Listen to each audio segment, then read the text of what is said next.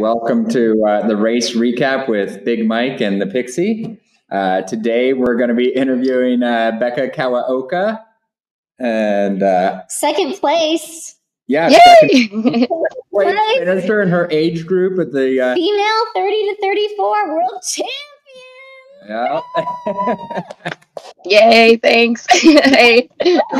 Welcome. We are so thrilled to have you today. Thank you. I'm so excited to talk to you guys. It's been awesome just kind of getting to know you a little bit on social media and kind of being close to you guys in the area too. You're in Idaho and I'm in Seattle, Washington area. So we're close. I think we get to do kind of a lot of the same races too. So I'm sure we'll bump into each other quite a bit now that we've got a name to the face here. So that's cool. Yeah. Thanks for having me. Absolutely. So what we're doing on this podcast is just kind of trying to connect anybody who's interested or is looking for some additional inspiration.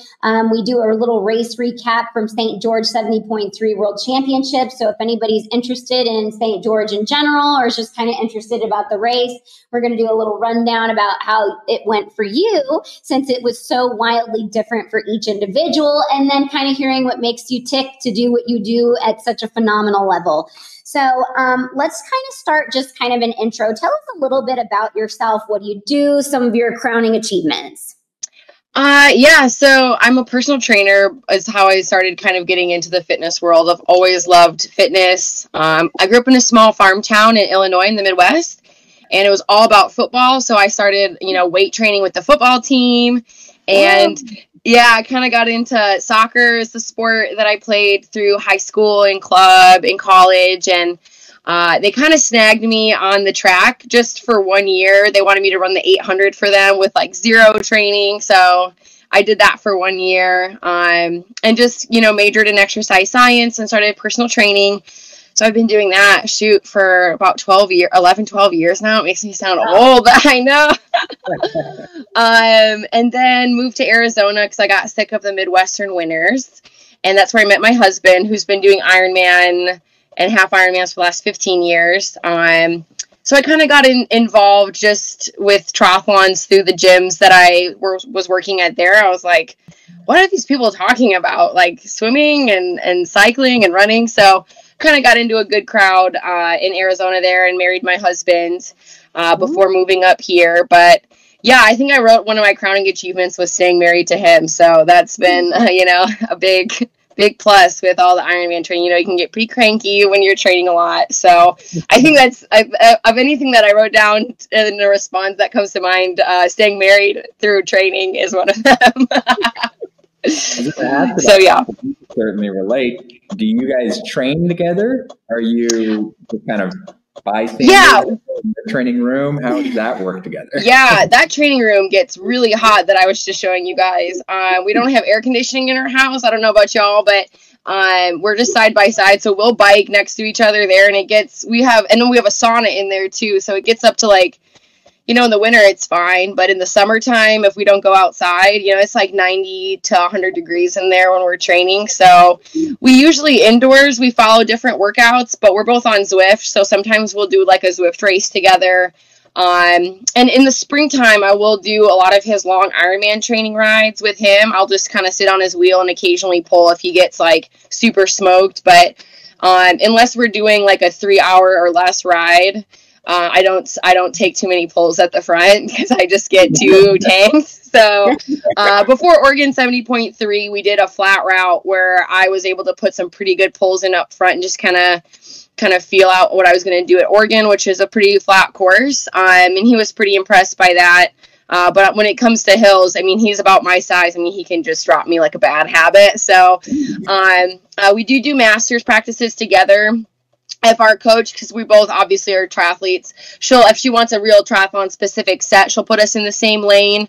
But he's a good like 10 to 15 seconds, T-pace faster than me. So it kind of doesn't always work out. And then he will do long runs occasionally with me, but track workouts, it works really well when he's Ironman training and I'm half Ironman training because he'll do like, mile repeats and I'll just jump in for maybe an 800, recover, where he can hold that pace for a mile or so. So It kind of depends on what the training block is. There are times when he's like, I can't do the speed that you're doing because I'm Ironman training.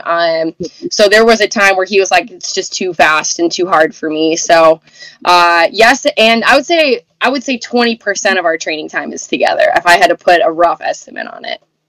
Yeah, that's what you mentioned. You guys have the same coach? He's my coach, and then he's self-coach, actually. So he can adjust his workouts a little bit more easily. But yeah, he hasn't worked with a coach for like 3 or 4 years now. So I guess kind of in a way, since he's my coach, I guess you can call it that. Yeah. Yeah, the same coach. But masters, I'm sorry, you are correct. We do have this, we go to the same masters practices. So our masters coach is the same. Yes. Okay. So it does have a different. You're amazing. For swimming, right? Yeah. Yes. Yep. Yeah. Swimming. That's incredible that you can take coaching advice for your husband. Mike's like, you should do this. I'm like, it's okay. In some ways it works really easily because I don't have to do nearly as much. Like, I don't know how you are with it, but you don't have to, you know how long it takes to write comments on Training Peaks? Yeah. I just be like, here's how it went. And unless it's something where I need to look back to remember, most of it's just to the two of us talking. So I guess in a lot of ways it's convenient, but there are times when I have good female friends I need to reach out to and just be like, this is not okay. This is ridiculous training and I hate it. And it's because he's trying to kill me. So pros and cons. Well, I think that's incredible that you're able, like, you know, I think some people go, how do you guys work together? And I'm like, I love it. So I can understand how, you know, whatever makes you tick, right? Right. Yeah. And I mean, the fact that, yeah. And the fact that Mike understands you and your racing, I mean, typically Elliot and I do all the same races together, my husband. So what's challenging for us in a race dynamic is that if he's racing, I don't have anyone to help me on the course. So like, obviously at Oregon, when I was I was leading a race, you know, had a lead cyclist with me. I mean, that was really unfortunate because just no one told me somebody was running really fast behind me. And even on Ironman Tracker, the last like 700 split, you could tell I was still in the lead. I just had no one to tell me that someone was moving up on me. So she ended up beating me by a handful of seconds. So if he would have been spectating, you know, he would have been able to help me out a little bit there. But if you don't have somebody that you know and that knows the sport, like my aunt was out there, she's like, yeah, go. And I was like, why didn't you tell me that was happening? You know what I mean? So there's a network of husbands out there. I need to find this network. There is. Mike and I have done this, and I've recruited other people's husbands. I'm like, I understand you're here for your wife, but this is really important to me. That's good to know. Outsource these people. You know, that'll be the next thing Mike and I do is create an organization, husbands of wives in triathlon, and be like, we will pay you to give us splits. No kidding. There's got to be an app mindset for this, like an app for that, you know, like a WhatsApp for just somebody that needs a course scout, you know? Yes, exactly. That's something. We're onto something. But write that down. Yeah. Before we get off into this crazy tangent, how about you tell our viewers a little bit about how you got into triathlons? Through the gym that I was at. Yeah. People were talking about it, and then I went and watched an Ironman Arizona finish in 2016, and I saw like the midnight finishers, and I was like, it sounds awful, but if these people can do it, I mean, I can do it. You know, there were people that were older and, you know, heavy set or just, you know, parents out there, and I was like, if these people can make time to do this, I mean, I should be able to, but I also knew I had the wherewithal to know to sign up for a half Ironman first. So that was a good thing. I think that was smart in hindsight. So I think the fitness crowd got me into it. Yeah. So did you start at the half distance, the Olympic sprint? I did. Yeah. So I signed up.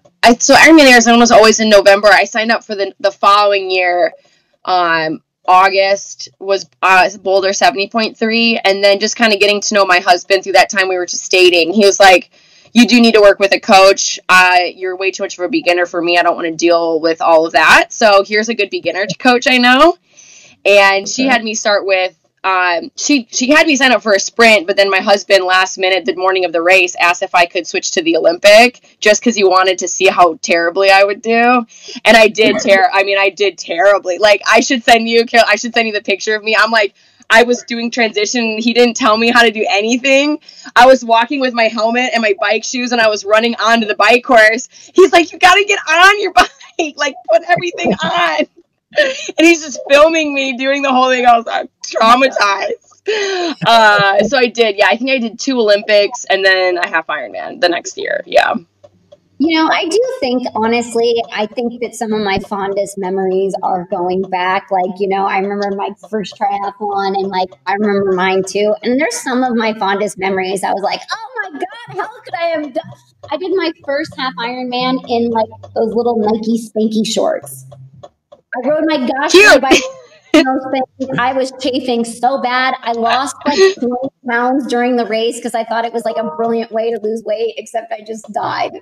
Yeah. I mean, it's like anything goes. And I remember laying out before that race, I remember laying out like a cycling jersey. And he's like, if you get in the water now, you're going to blow up like a diaper. And I'm like, I'm surprised he didn't let me do it. I'm so surprised he didn't just let me like figure that part out. I'm glad he saved me from that. But my husband's a total like hard ass about things. He's like, learn it the hard way and you'll never make that mistake again. I'm not going to hold your hand, girlfriend. So throw me to the wolves. I think that's good. I mean, I remember Mike did the Honu in Hawaii and I was like, babe, you've got to like, you know, when you're swimming out, you want to swim as far as you can before you like running in the water, because running out of the water is difficult. So he runs out with his wave of swimmers and he just starts swimming like immediately. He like drops down to the water and starts swimming and all everybody's running past him. So who got into in and out? Well, I'm curious, who got into triathlons first, or do you guys get into it together? I did first. He did bodybuilding, but got it. We'll do something later to talk about me and Mike's crazy journey. But yeah, good. Or we can call each other later. Yeah, that's fine. Yeah. But okay, so we got you. Arizona inspired you. I also got into triathlon that way. But let's talk about the main event. Let's talk about St. George. Let's talk about everything, because I feel like, you know, the cancel. Like, walk me through all the feelings, all the weather. Walk me through everything. Yeah. I had a lot of emotion invested into this race because 2 years ago I started placing overall at races. So I was like, well, you know, it's one thing to place overall at a regular Ironman event. Obviously it's huge for a lot of people. That's a goal. And that was mine for there at the beginning. And you know, early on, my husband's like, you know, worlds are going to be in the US and that's what I want you to focus on. So it's been kind of a 2-year journey for me getting here. And I just don't love travel. I don't travel very well at all. I don't know if it's the farm girl in me or what, but I have a hard time crossing time zones and flying and such. So just, you know, I don't know if I'd have been able to perform well overseas at like a Nice or a New Zealand or anything like that. So for me, having a race in the US was a huge blessing and something I was really excited about. A month out, when they told us the days were going to be combined, I was like, okay, no big deal. That's how all the races are. And my husband kind of chuckled and didn't say anything.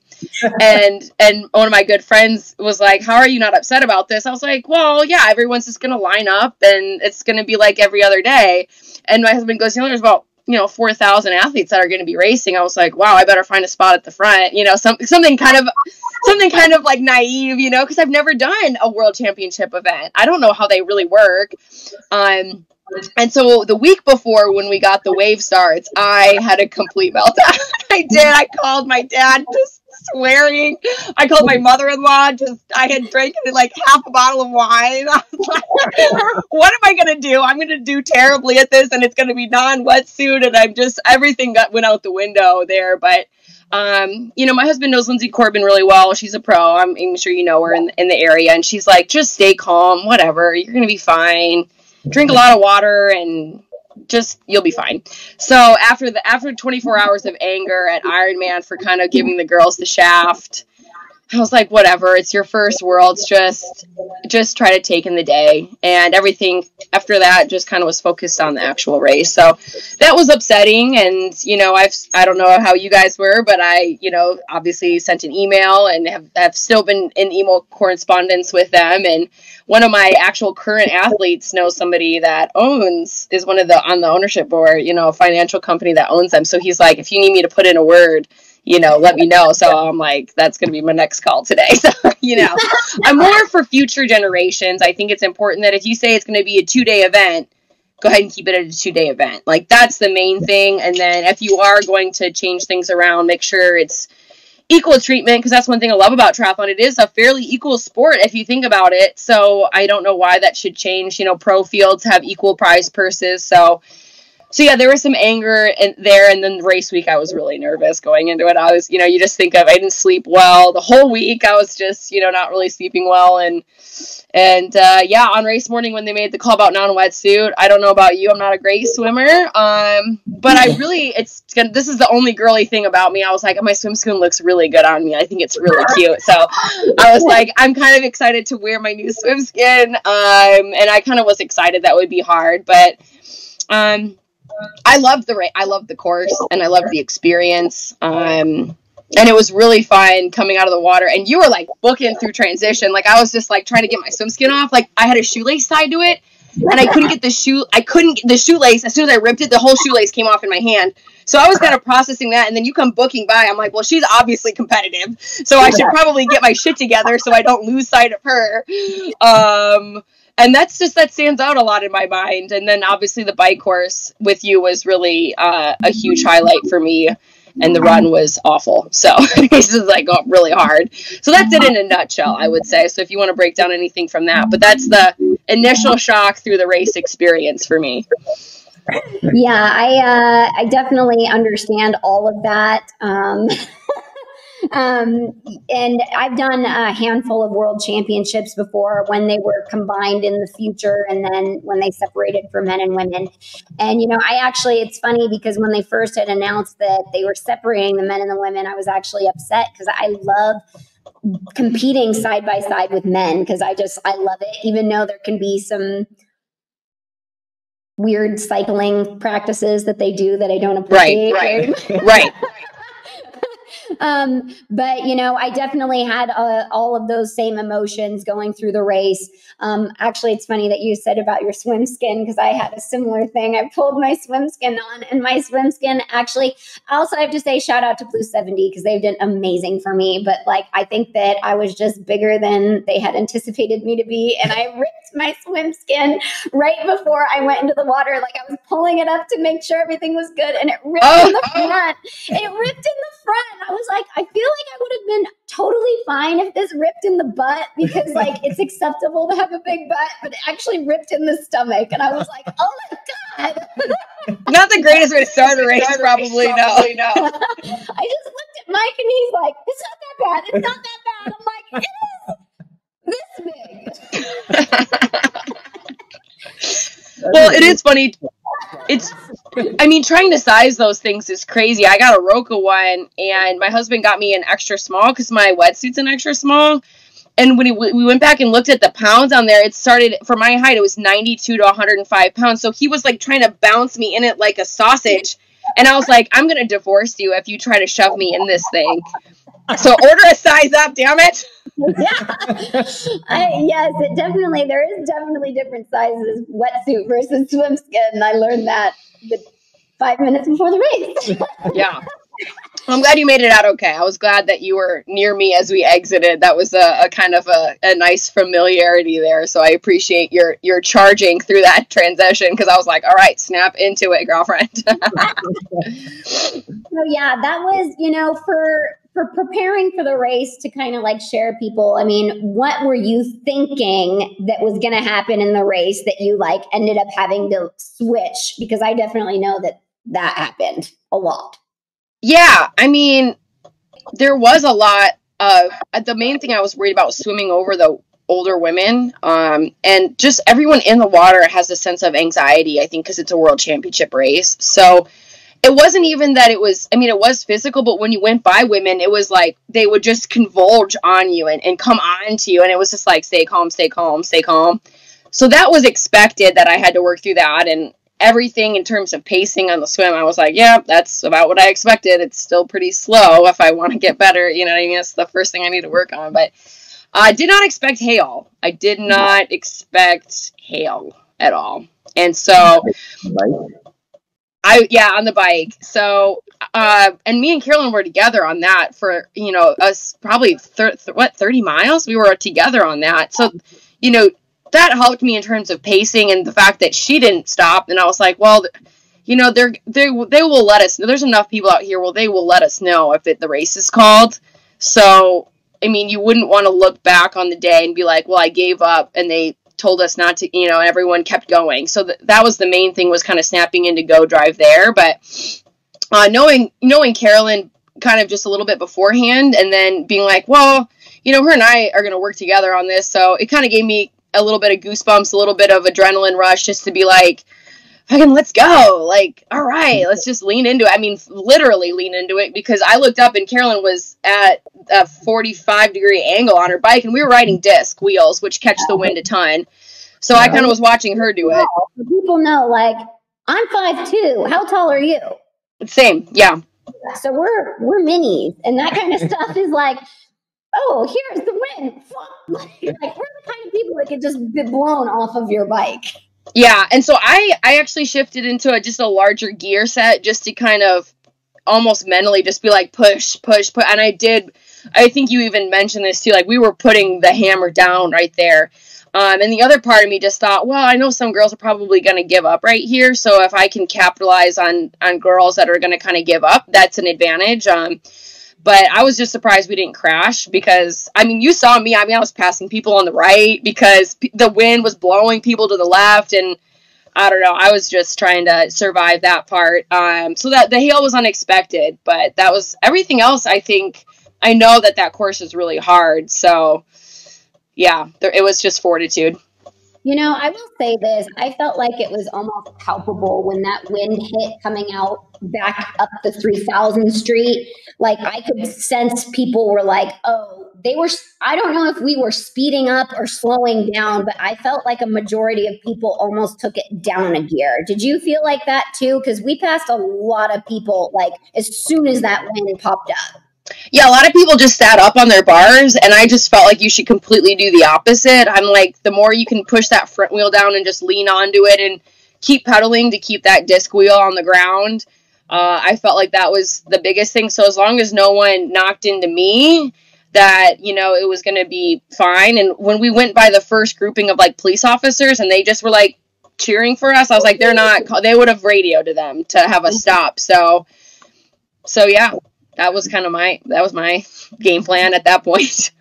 Well, you know, I was just, you know, that was quite a moving, memorable moment in the race. Definitely there with you on the bike, and you are an incredible runner. I mean, I am just blown away by your fortitude. Tell us a little bit about your run experience, because, you know, you had a hell of a bike ride and you got off the bike and you crushed it.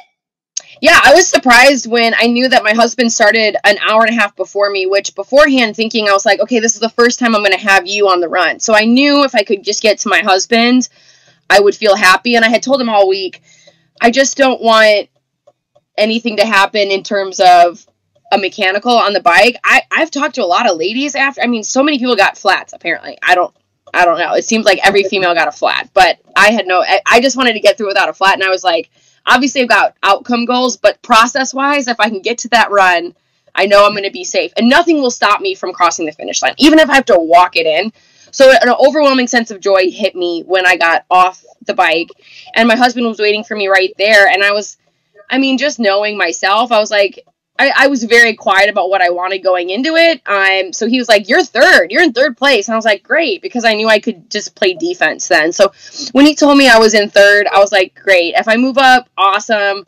But I mean, that hailstorm, it did zap me. I'm sure you felt it too. And then that big climb at the end of the bike zapped me. So I was like, just do not put any extra pressure on yourself. You know, like your body's going to do what it can do and you have to trust your training. And I was nervous getting off my bike. Everyone knows those first few steps before you put your shoes on. You're like, wow, these are cement filled legs. So I was happy. I was really happy to see my husband. I felt really queasy. My stomach felt really nauseous. Just kind of, I think just the emotions of everything. And, you know, we had a really late start. I'm a habit girl, and I'm sorry, but noon is lunchtime. So I was like, oh gosh, I'm so hungry. I don't want gel. I don't want Gatorade. So I was just like, just get through this and you can have like pizza or something. Right. But, yeah, I usually move up on the run a position or two, depending on how I'm feeling. And I felt highs and lows, just like every race, but I really tried to ignore my watch because that course will punish anybody that is pace focused. You know what I mean? So, yeah, it's a slow run. You're not going to have a record breaking run. So I still haven't looked back at my mile splits, but I just was like, you know, I tried to encourage every woman that I saw out there because I felt, I mean, I don't know how you have been, Carolyn, but when I first started in Arizona, there's a catty group of women that run in the triathlon crowd, and they were major witches to me at the beginning, and I was like, I'm not interested in any of that, you know what I mean? And I felt a really big sense of camaraderie from the women, you know, starting with you and then moving just through the run. I just was like, you know what, people are going to remember you out here if you were nice and if you were throwing a temper tantrum or feeling bad. So I tried to encourage every female, depending, I mean, where I was. If I was going up that steep section of the hill, I was like, every ounce of energy is going to be on moving forward. But when it rained on us right around, I don't know, mile 5 or 6, I was like, thank God, this is amazing. And that was a huge, big plus moment for me. Then you run back into town, everyone's there, it's great. And then you're like, okay, I just got to get through miles 8 through 10. And once I got to mile like 10.5, I was in really bad shape. My legs felt awful. But then thankfully it's that kind of downhill. It's almost too downhill where you could like somersault your way to the finish. Yes. And I saw a guy slip and fall there because it was obviously wet and slick, and they were crying for like medical. One girl stopped right in front of me to go help him, and I was like, move it or lose it, sister. Yes. I will be the next one down if you cut me off like that. But I kept my cool and just kind of that one of the girls that I know, Rachel, I think she bombed by me at that point. So I was like, God, fuck. And just kind of try to get to the finish line from that point on. But I mean, it's good to see the level of women out there because some women ran 10 minutes faster than I did out there, which is just nuts, you know? So it's incredibly humbling, but and I want to know in a nutshell. Yeah, in a nutshell, I'd say it's just about putting one foot in front of the other on that course. And just, I was the only person running on the second loop up that hill. So that was hard. Did you have a plan going into it for your run? Because I heard you say, you know, you can't really do pace there. Did you plan to maybe do pace? You plan to run heart rate, maybe run feel, maybe run just to the next person in front of you and keep doing that? Yeah, I mean, and what's so hard about all these waves is like, there's men out there that have been out there for 2 hours already, right? So, and they're walking the aid stations, and that's just annoying, right? But yeah, I wanted to break 90 minutes. And I knew right away that I wasn't going to. I knew right away. I don't race with heart rate. I train with it, but my husband looks at it and I don't. So yeah, I'm a pretty pace focused person usually. But as soon as I saw my first I saw my first mile off the bike, and I was like, well, if you're not going to hit it on the first mile, you're not going to hit it in the last mile. So, I gave up that almost immediately and was like, you know, who cares? You know, if you finish this race and your half marathon splits 3 hours, guess what? People are still going to love you. And most people don't even know what the difference is.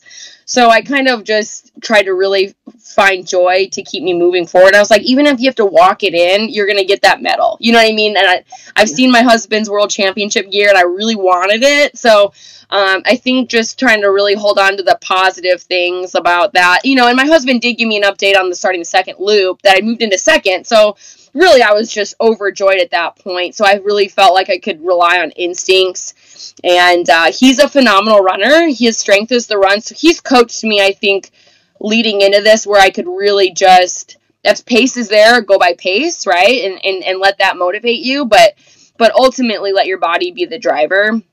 And that's what I did. I let it go completely by feel at that point. And it's when you run by a female, you don't know what age group they're in because they didn't do age group markings. So yeah, it was all about just finding positivity when you could, and letting out the occasional swear word when you're in pain if you needed to. I hate to say it, but yeah.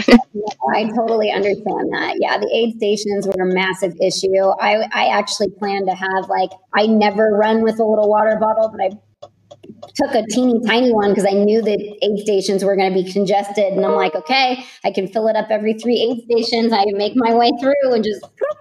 Yeah, that's smart. Deal with that. Yeah. No, and that was smart. Well, congratulations to you. That was super fun being able to share that moment with you out on the course, several moments. So that was really, really fun for me. So congratulations. Yeah, same for me too. Yeah, that was awesome. I do want to know, getting second in your age group in the world championship. God, that just gives me goosebumps. Yeah. That's so cool. There's not a lot of room to move up. There is one, but but what is your plan after that? I mean, are you like, all right, next year's first is mine? Are you, hey, I'm aging up and I got to win that one now? That's me. Thinking about I'm the pro? old one. What's going on? Yeah, I'm going to leave that one to Carolyn. Yeah, that's all Carolyn for sure. Yeah, I don't know. There was a couple things going into this, right, where this year, coming off of 2020, it was, 2020 would have been my last year in the 25-29 age group, which I think is just as competitive as 30-34, if not more competitive in the half iron distance. So I would have liked to have, my last year in that. But going into this year, there was a couple of things that I had to check off my personal list. Like I wanted to get an overall win, right? And I came really close at Oregon, but that got kind of robbed for me. So I was really butthurt about that and all that, because if I would have won that and then finished where I did, I would have been a lot more tempted to go pro. But there's a combination of things. So, I mean, obviously I could have gone pro after St. George in May with my overall placement, third overall placement, second age group there. But I did get chipped in Oregon, and I didn't quite get the age group win there. So I would like to win a race overall. And that world champion jersey, I don't know if you saw what that, I mean, that is a sweet jersey. So that's tempting. Yeah. And just the fact that, I mean, there are some class act age groupers, right? And even the girl that won, we outswam her, but she beat us on the bike. And I mean, her bike run was amazing. To be beat 20 minutes in the bike and run is just completely humbling, because I've always been like, oh, I can't go pro because I won't make the chase pack. So what's it matter what I can bike and run? So I think it just solidified the hunger for me to be an even better amateur, because there's plenty of competition out there in the amateur field, and that's just what I like. I like to engage in a race. I felt like Carolyn and I were engaging in a race for sure, and that there were women. We biked our way kind of to the clear spots up front, where it wasn't until mile 50 that a girl came bombing by me. I'm like, that's the other level. That's the next level. And I couldn't go with, right? So I think for me, it just solidified that, yes, I'm very talented. And yes, I have potential. And I'm at the top of the sport, one of them. Yeah, but there are other women that can still kick my ass, 10 times the Sunday.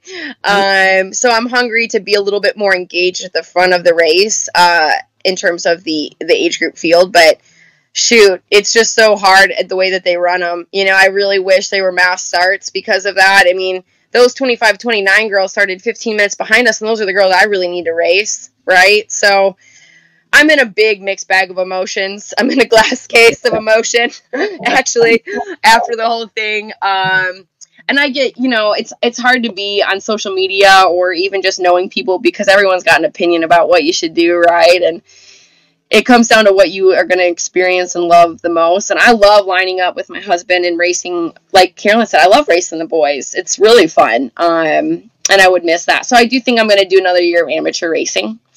And just try to keep improving every year over year improvement. And if all signs point to professional racing, I will take that jump. But I am filled with anxiety at the thought of lining up in a pro field. Like, oh my goodness, I do struggle with anxiety a lot. So I just think I would improve more without any pressure to do X, Y, and Z. Because at that point, I mean, triathlon's really predictable, right? I mean, you knew within 10 minutes what you were going to finish. So I don't expect any miracles to happen over wintertime where it's like, oh yeah, it's going to be so fun racing pro. Like, no, I mean, it'll be pretty brutal and I will be middle of the pack at best. So yeah, long-winded answer, but that's probably what I'm thinking of the year of amateur. Yeah. With competitors like both of you in the age group, no shame racing an age group. I mean, that is incredibly hard to still win that. Yeah, it is. Yeah. I just think it's incredible. I mean, every year you can't help but be inspired by other people doing the incredible things that they are. I mean, I've seen women that are like, I'm like, oh, that they're doing okay. And then suddenly they have this like almost growth spurt in triathlon. I'm like, holy, how the hell did they do that? And it's, you know, you have those aha moments all the way through your career. And I love watching everybody's journey because it makes you look at every other athlete and go, if they can do it, I can do it. And I think that that is a huge part of what drives my personal growth is that I look at other competitors like yourself. You know, there's a lot of other age group women out there that I'm like, man, you know, we talked to Liza Ricciotto yesterday and I'm like, you know, she battles rheumatoid arthritis and she races pro cycling. Like, what do you mean? What? You know, and it's just things like that. And again, she said it very well. It's kind of Ironman's motto is anything is possible. And I love being inspired by the age group athletes. And, you know, they're beating pros out there too. Oh, for sure. I mean, I beat a couple too, and we had way harder conditions. Like you can't even, that was what's so hard about the day too.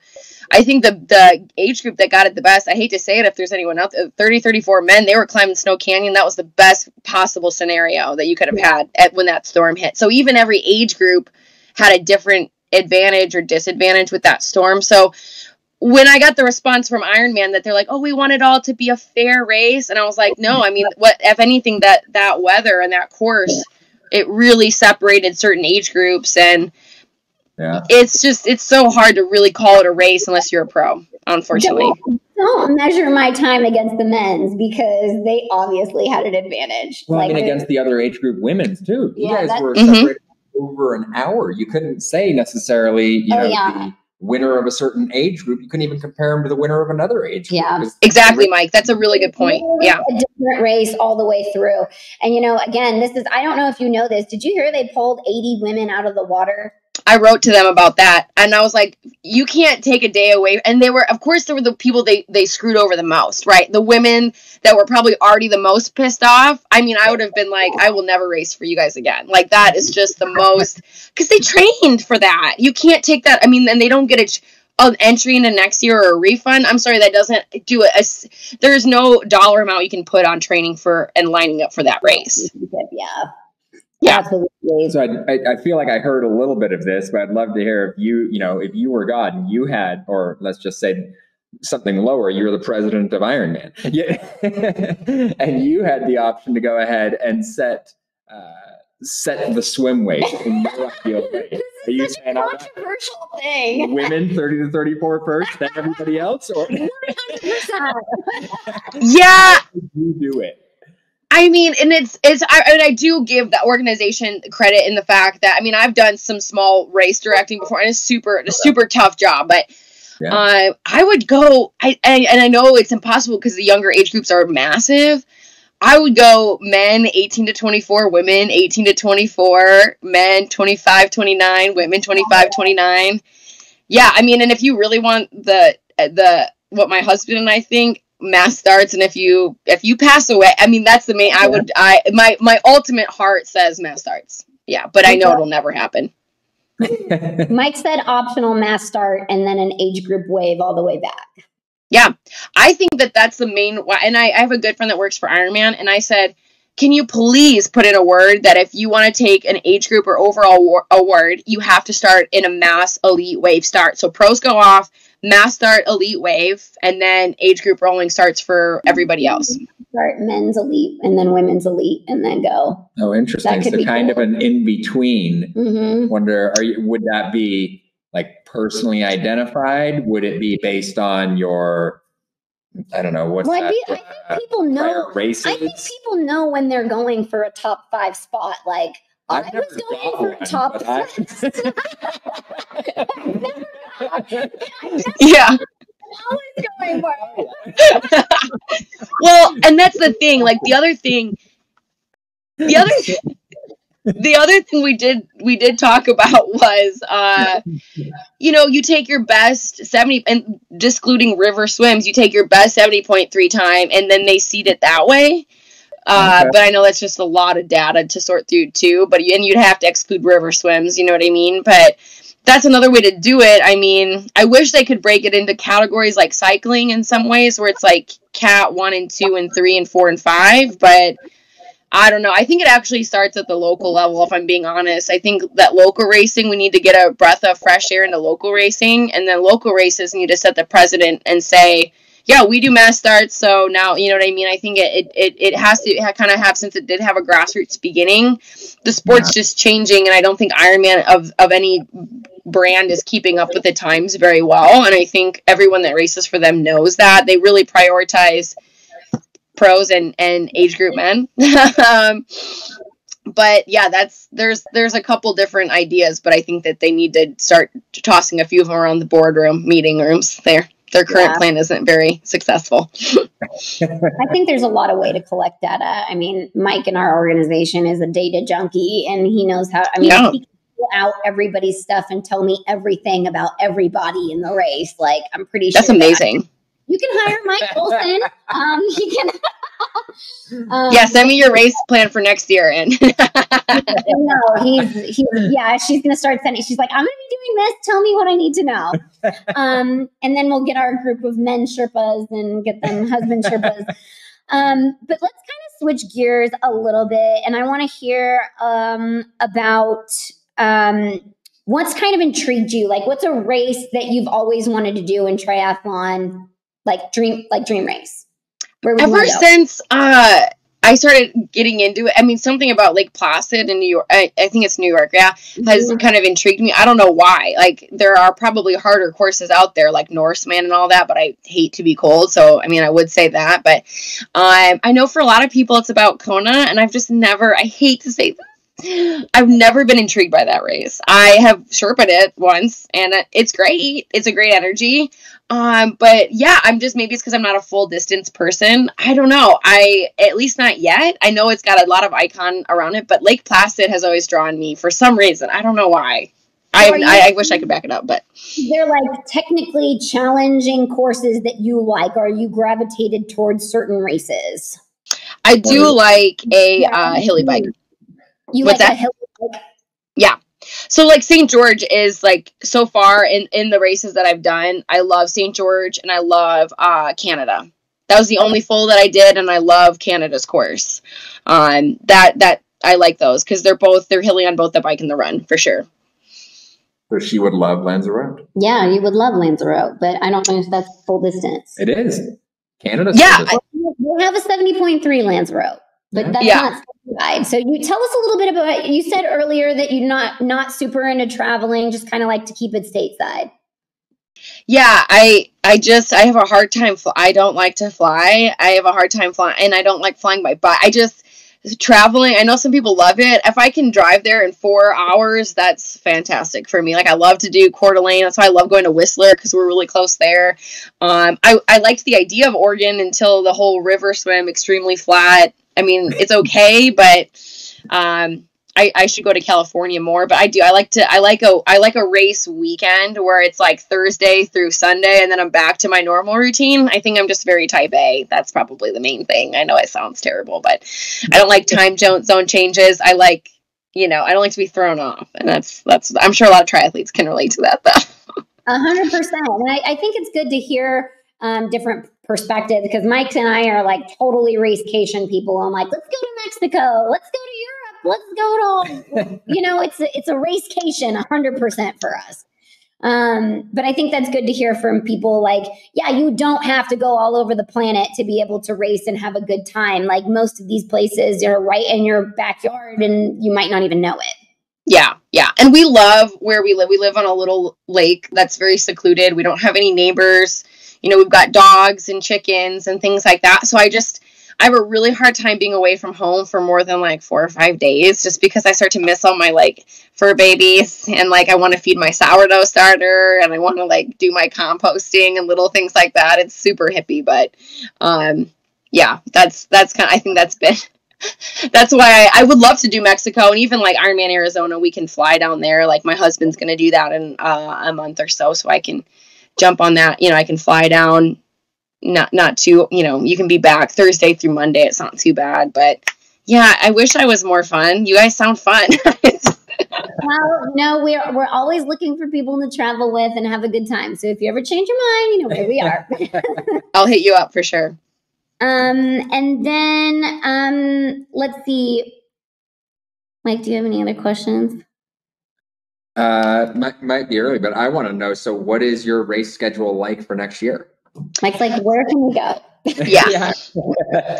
It is, because we did shift around some of our races from this year. We were going to do Boulder this year. And then when Oregon became an option, it was just less travel. It was easier to get to logistically, and timing wise, it worked better because my husband has obviously been, he's involved with more Ironmans. So, if an Ironman like Penticton got canceled, so he was signed up for Penticton. So when that got canceled, it really affected his calendar schedule, which then kind of by nature affected mine. So we're going to do, he's going to do Ironman St. George the fall in May, and he's really trying to get me to do it, but I'm not going to pull the trigger on that just yet because I have a hard time with falls, but we'll see. Maybe I'm very non-committal there yet, but I'll definitely be Sherping for him. We're for sure in Victoria, 70.3, Coeur d'Alene 70.3, Boulder 70.3, and hopefully then World 70.3. Well, you were going to do Victoria. Is it back? I think so. Yeah, we were able to sign up. Okay, excellent. Do you have a deferral for that? No, you've already used all your deferral. Anyway, I'm like, where are we going? That's this year. And then we do a lot of local races. So we hit all the local races in our area. So we usually do about 4 local races. And then I like to do some local bike, like road bike races and stuff too. So yeah, that kind of rounds it out usually for me. But then if I throw a full in there, then I got to play around with maybe doing a full. And then, you know, the consequences of doing a full potentially we'll put a ... there, you know. So yeah, that's the tentative plan for now. Okay, very cool. Yeah, sounds like a fun 2022 plan for you guys. I know it's weird to say that. I feel like it wasn't even really 2021. It's, you know what I mean? So to think 2022, it just feels like a big time warp. But yeah, hopefully you guys do some of those. If not, I mean, for sure Coeur d'Alene, right? Because you guys are in Idaho. Actually, I've never done Coeur d'Alene. He's done it. I've done the 70.3. Yes, I had somebody ask me if I was doing Iron Kids a couple years ago, and I was like, I'm 33 years old. Are you serious? God bless up, honey. She had an extra small bike. You need to keep that extra small swim skin that, but we were, trying to get everybody. It's like, I still think she could have taken overall. Oh, for sure. I should have done Iron Kids. I'm pushing children out of the way. Yeah. It's like the Grinch, and when he's doing the hacky sack at the end, he's knocking kids over. That would have been you doing Iron Kids. Yeah, it's my moment. At no cost is too big to get to the front of that finish line for sure. Yeah, I'm gonna push people out of my way, elbow them. No, I'm kidding. I would never do that. You could have had that look though, coming down the finishing chute at World. You were like, you were ready. You were drop some elbows if anyone came in your way. I saw it. I don't know if you noticed that precariously placed aid station that was like for second loopers, but it was definitely like right in the way of coming down to the finish chute. And I was told this girl to move. God bless you, woman, whoever you were out there. But I was like, please move. And she accidentally just kind of like shoved her out of my way because she's like, you didn't say where to go. And I was like, I think it's obvious, like I'm coming on your left, but I could also understand how the aid station is also on her left, so she wouldn't 100% know where to go. And a spectator started yelling at her, and he's like, get out of the way! She's trying to win! I was like, God bless yeah. But really, I mean, don't you agree that there needs to be some kind of, like, if you're going to walk, because I encourage all my athletes to walk aid stations, so it's probably traumatizing for them when they have somebody like us coming through, but I feel like there needs to be some kind of, like, walking lane, because when people are running and you're pacing, like, behind their run and, like, timing it and they start walking, like, I feel like that's another thing where it's like a walking lane would be great. Right. Well, they should have, like, last 2 aid stations are for walkers and, like, front 2 aid stations are for runners or something. Actually, that is a very, very good idea. I can see his brain moving right now. But I know, Mike, get on it. Yeah, I do crunch the numbers. Because you definitely don't want to hurt anybody or, like, offend anybody. We're trying to have a fun day, and you kind of get, like, jostled if somebody's like, F out of here, and you're like, yeah, because it's nothing. I don't think there's anything wrong with it, and I definitely encourage people to do it. It's just a matter of logistics. You know what I mean? It's just, there's only so many. I mean, then you run by that pro table that they had their own stuff, and I was like, God, yes, maybe I need to do that. Water over there? Like, I know. Next time I'm going to text some of my friends and be like, when you're done with your race, go back to your pro table and put something. Because we have some good friends that are, I mean, they're not world championship level, but they got their own bathrooms. So my husband and I came over and I was like, we're going to use your pro bathrooms. And they're like, don't embarrass us, you guys. And I was like, oh, I know we're so lowly, us amateurs, you know, so we're always giving them crap about their own bathrooms and things like that. So the treatment must be nice. Yeah, exactly. I would love it if Ironman, oh my gosh, I could go on to like a million tangents. So yeah. I'm not going to. We can go, let's continue here about you, because I loved, you know, number one, us athletes, most of us, 99.9% of us are coffee addicts. So I obviously wanted to ask you some fun questions. How do you take your coffee? For sure. I'm definitely, in the morning, I'm a bear until I get my just hot black coffee. Like, I have to have that. I love it very strong. Got to be strong. And then I usually have, especially when I'm training pretty heavily, I like to have something in the afternoon. Like, I have my own espresso, so I either have a shot of espresso or an oat milk, like a homemade oat milk latte. But one of those two, that's the way to my heart right there, is coffee or a latte, an oat milk latte. Yes, I'm right there with you, 100% with the oat milk. I'm addicted. Yes, and I must have both. Like, I have to have both on an average day. During race week, I usually take the afternoon one out just so that I really kind of up my caffeine sensitivity for the race morning. But yeah, every other time, it's 2 a day for caffeine. Do you take coffee race morning? I do. Yep. Ditto. Right. Yep, gotta have that. Gotta get that. The only legal stimulant you can get away with, I have to capitalize on it. Yeah, for sure. Yeah, that's why nobody can sleep after an Ironman, because they're jacked up on caffeine gels and Red Bull. Everybody's like, yeah. And I did I had to go to the medical after I did throw up, and I was checking my bike out, and I just like started stumbling, and I threw up gels everywhere. Like, and so then I had everyone come over. I was like, oh, I was so embarrassed. I felt like I was at a party. Someone's like, some girls like rubbing my neck, and a guy was putting a water bottle on me. I was like, oh my God, I feel like I'm in college right now. Like, just get me to a shady tree, everybody. Rough. I know. They definitely needed to have an ice bath of a sort. Yes, that would have been great. And then I think one of our last questions is, what is your favorite book? I mean, I read often, and if I had to go back, the only ones, like a favorite movie, favorite book, I feel like it's something you can revisit and come back to. It's not a one and done, you know what I mean? Like Inception's a great movie, but you can only watch it once because you know what happens. So in terms of like movies and books, you can't go wrong with like Harry Potter and like Lord of the Rings and The Hobbit, because you can reread them and you can rewatch them and kind of go on a different journey every time, and different imagery and things like that. So definitely good bike material is the movies. And then, yeah, I love reading. The Hobbit's a great book. It's a very well written book. I love The Hobbit. So yeah.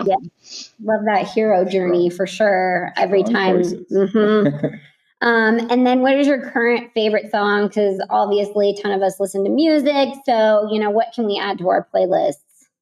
I like Fancy, like, it's a country song about, it's on the Applebee's commercials. Yeah. So, and of course, after one of my races this year, I won $100. And the first thing my husband's like, what do you want to do? And I said, I want to go to Applebee's. So we went to Applebee's with my prize money. So I guess it's a cheap date. Heck yes. I love that. Yeah, I do really like that song. You know, I feel like I have a mixture of like Disney, country, rap, pop, classic even. I'll throw that in there. It all really, really. You need all the stimulus, the different things, different days, for sure. I feel that.